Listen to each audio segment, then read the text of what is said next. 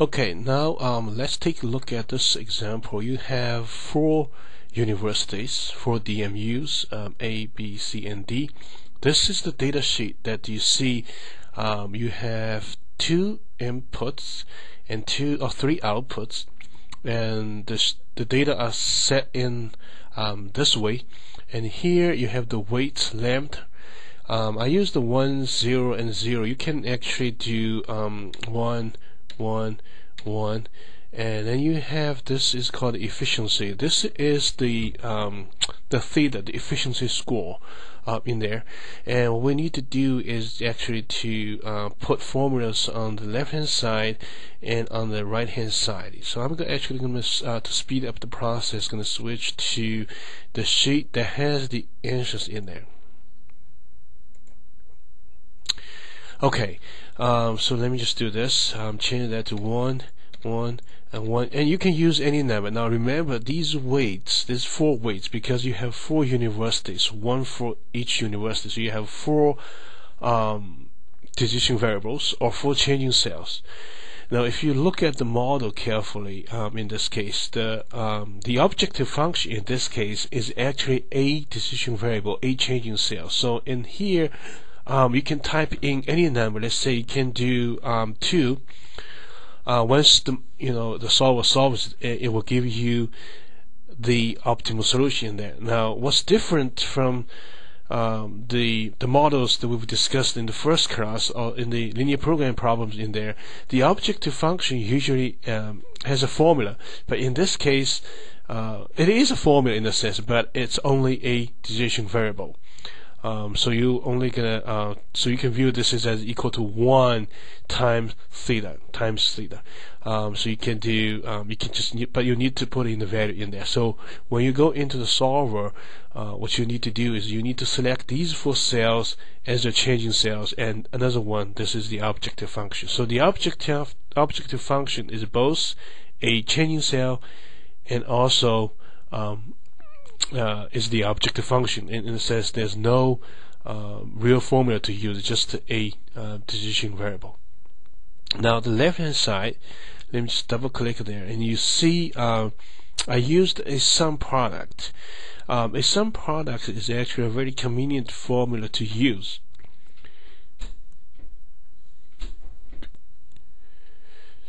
This is the same thing as if you look at the model on your paper. It says the first input times the first weight plus the second input times the weight plus the third input times the weight plus the fourth input times the weight. That's the first input for each DMU. This sum product does the same thing. So what you do is you basically select these 2 arrays and it gives the results. Now let me just do some product.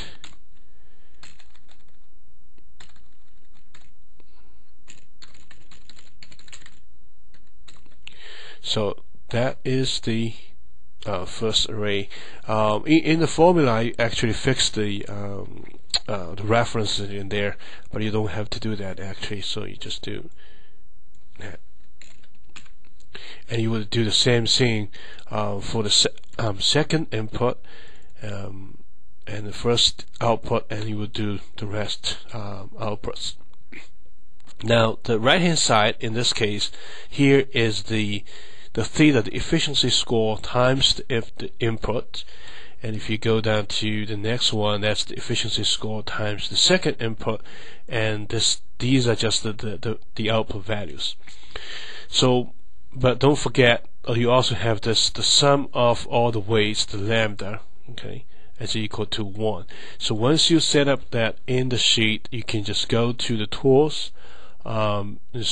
So now I'm using Office 2003. So if you're using Office 2007, you're gonna get the solver under the data table.